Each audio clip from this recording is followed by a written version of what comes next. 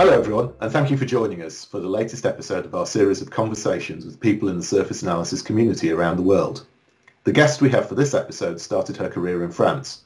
She completed her PhD at Pierre et Marie Curie University in Paris in 2004. After her studies, she moved to New Jersey to join the Experimental Surface Science Condensed Matter Group at Rutgers University, where she is currently working as an assistant research professor. In her research, she specialises in exploring the electronic structure and morphology of surfaces and interfaces at the atomic and molecular scale.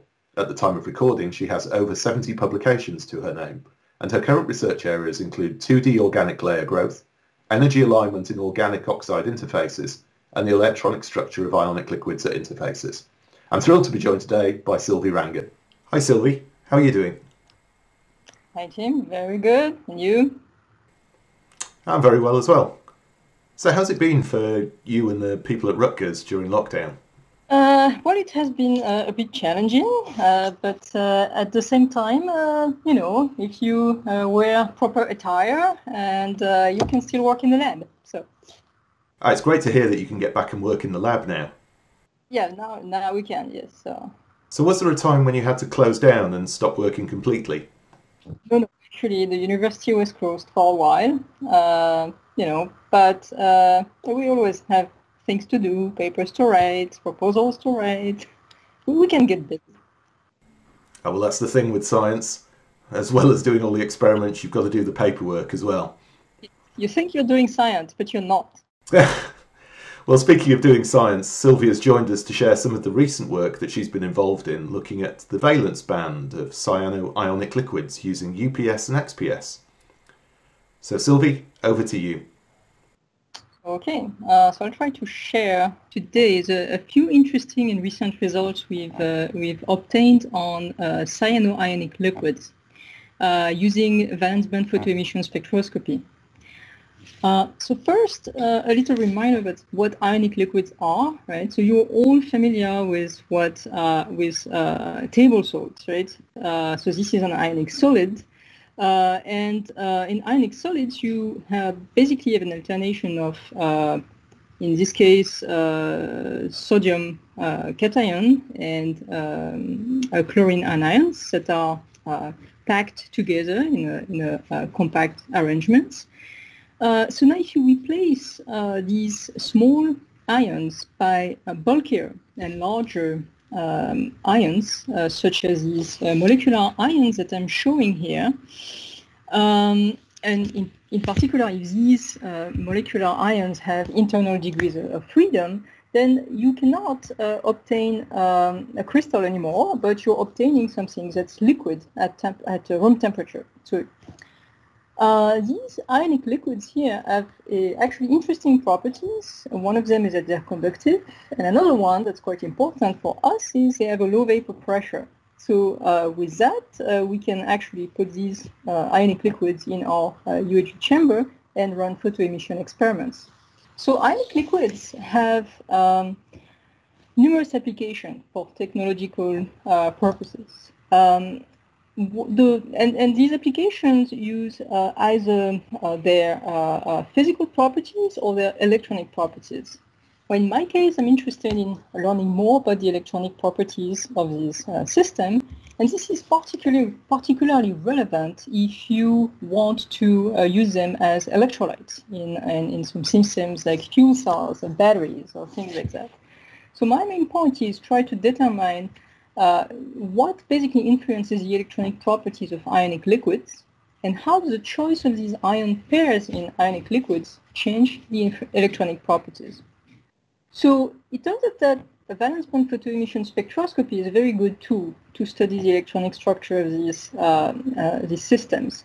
So here I am showing two valence band spectra measured on one ionic liquid, and I'm showing the two ions, schematic of the two ions here. And these two valence band spectra have been measured at two different photon energy. On top you have a UPS spectrum that's measured with an helium-2 line, and at the bottom you have an XPS valence band spectrum measured with aluminum K-alpha line. And so already you have nice features in both spectra, but you can tell that although we are probing the same density of states technically, these spectra look very different. And this is because you have photoemission cross-section effects that are very strong. But this is actually quite helpful, these cross-section effects. And for example, this allows you to validate theoretical approaches, for example. So theory predicts that the HOMO, the highest occupied molecular orbital for this ionic liquid, should be situated on the anion part of this liquid. And the anion, and the HOMO, has a strong S sulfur 3p character and a strong nitrogen 2p character. And both these orbitals have a strong cross-section in XPS as opposed to UPS. And so you can see that explains why in XPS the HOMO is so prominent in the valence band photoemission spectrum. So it's quite useful to actually understand and the nature and the origin of each molecular orbitals. So we can even go further and try to simulate valence band spectra for these systems. And for this, what we do is we calculate the ground state density of states of some of our system, and we weigh this density of state with appropriate photoemission cross-section. And you have seen in the slide just before that this is actually, these cross-sections are actually quite important in the spectrum. So what I'm showing here is experimental valence band spectra measured in UPS and in XPS. So this is a black curve. And I'm comparing these experimental spectra to calculated spectra that are calculated either for one pair of ions or for 5 pairs of ions. And although these two calculated valence band spectra resemble pretty well the experimental measurement. As you can see, in fact, here, taking into account the cross-sections into this calculation is very critical because of such large differences you have in the photoemission cross-section. But although these two calculations resemble the experimental spectrum, only the spectrum calculated for large clusters of 5 pairs of ions describes the finer details of the experimental spectrum. So, for example, you can see that the edge of this photoemission of this the valence band feature here is aligned much better with the calculated edge for 5 pairs. Similarly, you have a shoulder around -5 eV of binding energy that appears only when you have 5 pairs. So why is there such a difference between a calculation for 1 pair and 5 pairs, and how does it help in understanding electronic structure in ionic liquids? So an important problem in ionic solids or ionic liquids, right, is the Magnum potential that is as a result of the interaction of positive cations and negative anions in the system. And although it's very easy to understand the electronic structure of these cations and anions when they're far away, separated, now when you mix these ions in a solid or a liquid, even more in a liquid, what happens is that the electronic counterpart of the anion is stabilized by the presence of the cation, while the electronic counterpart of the cation is destabilized with respect to the anion. So what's happening?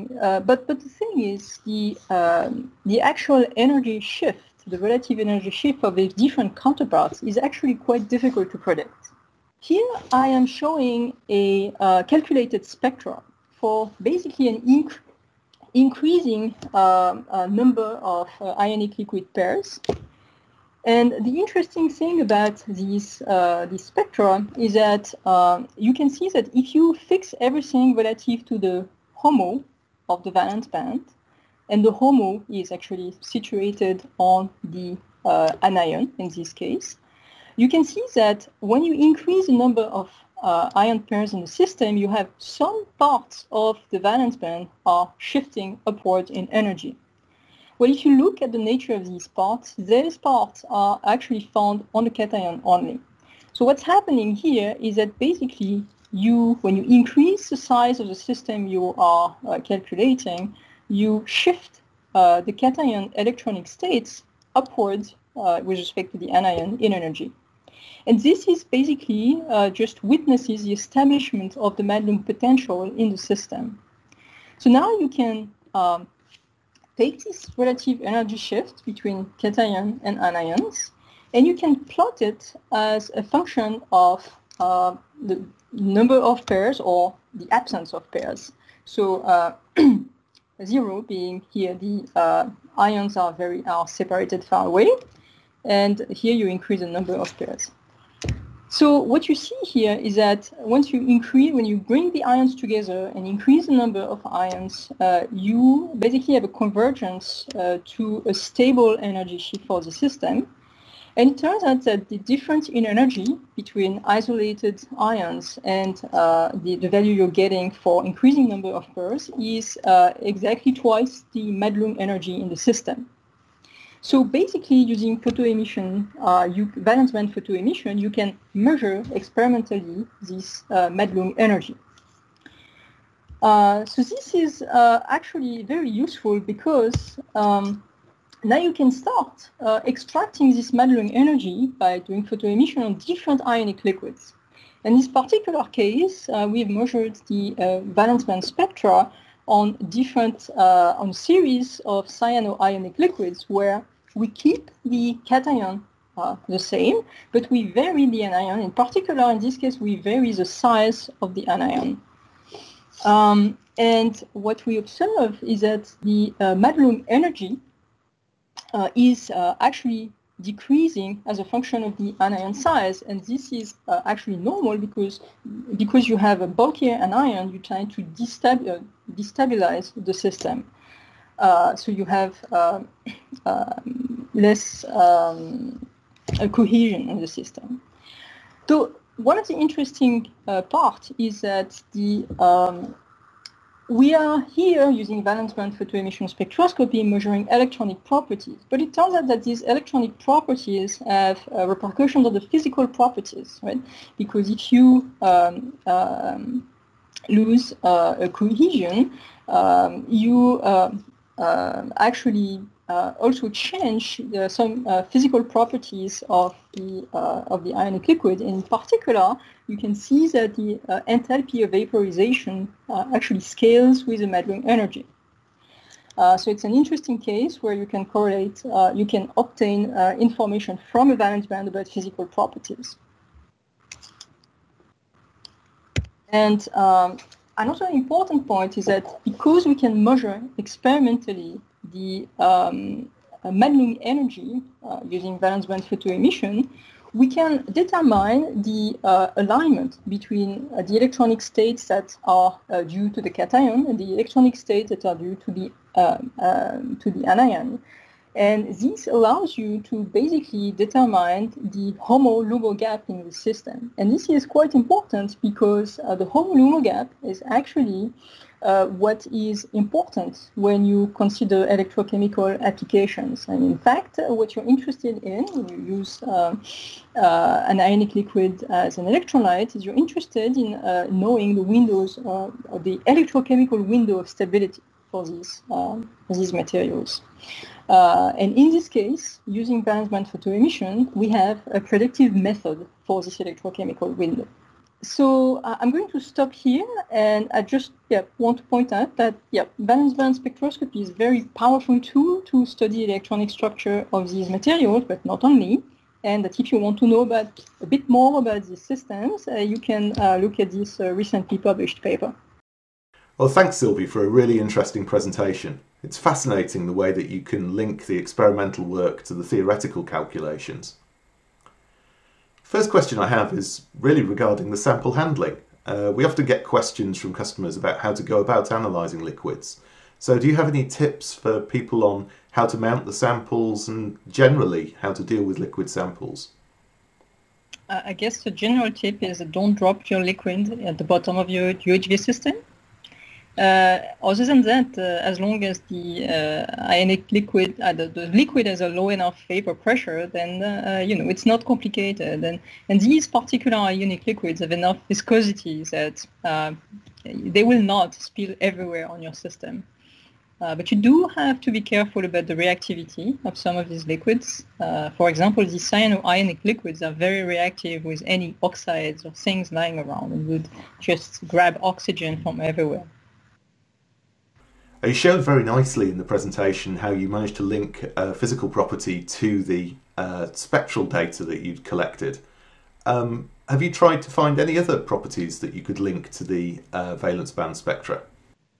No, we have not. But the ionic liquid community has been looking at these properties for a long time, and indeed, basically the nature of the ions, the nature of the interaction between the ions is very relevant to define a lot of things like the viscosity of the ionic liquid or the enthalpy of vaporizations and all the physical properties of these materials. Obviously, these ionic liquid samples are conductive, so have you tried applying a voltage to the samples to see what happens during analysis? Well, we have goals of trying something like that, but we're not there yet. So probably, hopefully soon.